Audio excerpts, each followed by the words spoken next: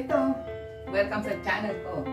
Ang topic po natin ngayon is about eggs. Sino nga pala makakapagsabi sa akin, sinong nauna, which comes first, eggs or chicken? Kasi marami ako laging question, ano ba talaga nauna, chicken or eggs? Or eggs or chicken? Bakit eggs? Tcharan! Kasi ang eggs ay one of the main sources ng protein. Hindi lang siya very cheap, no? Very cheap siya. Tapos, marami pang siyang ways na pagluluto. Ang unang ipapakita ko ay ang boiled eggs. Ayan. Ito ay pinakuluan ko muna. Tapos, nilagay ko sa cold water para madali siyang balatan. Tapos, hiniwa ko siya ng lengthwise para kitang-kita talaga ang egg yolk at ang kanyang whites. Diba? Ang gandang tingnan.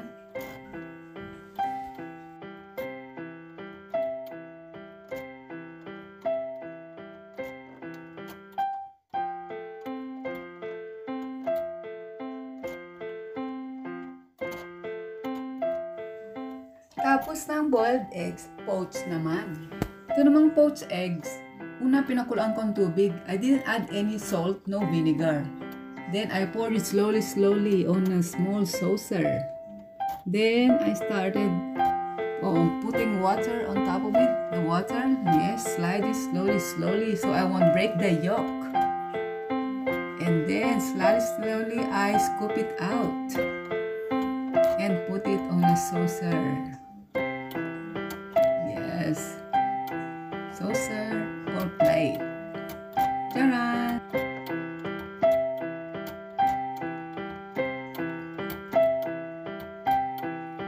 Tapos naman ang poached eggs ay eggs on toast. Ito naman, una, pinagdito ko ang itlog. Kasi lagay ko siya sa ibabaw ng toast. Then I sprinkle some salt on top of it. Then using a fork, I want to show that the egg yolk is gooey.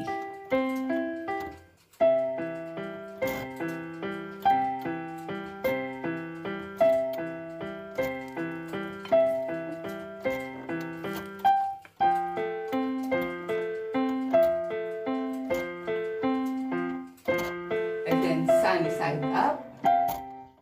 This sunny side up is a bit difficult for me because I was trying very hard not to break the egg yolk. Because if I break the egg yolk, then it won't be called sunny side up.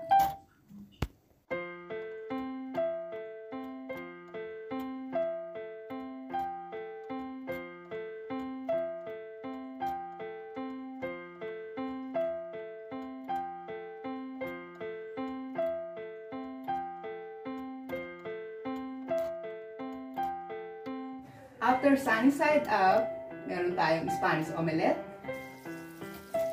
Oh, I call it omelette or Spanish omelette. Call it as you like it.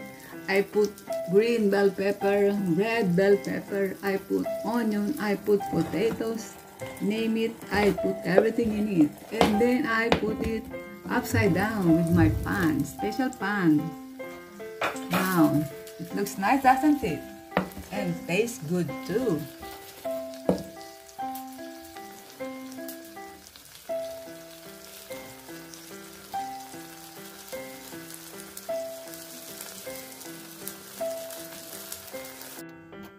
Fluffy egg. This one, I just say let me do it. I'll try the fluffy way. I burn it a bit.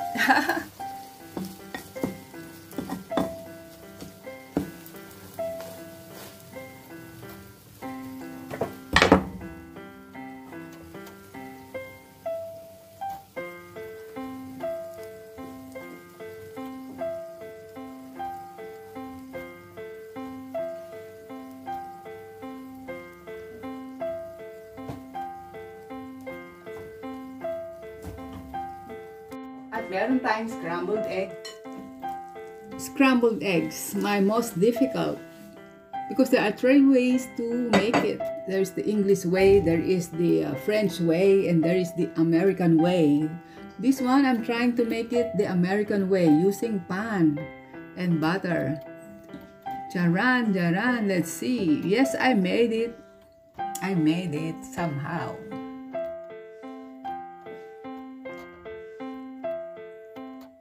napakarami pang ways na ginagamitan ng eggs. O malapit na ang Easter ha, kaya handa-handa na kayo para sa mga ginagawa nilang Easter eggs decoration. O para naman magamit nyo ang inyong talent ng art sa pagde-decoration ng eggs. Sana nagustuhan nyo ang aking maiksing video. Hanggang sa muli, si Jane Jarvis po ito, nagpapasalamat. Bye-bye!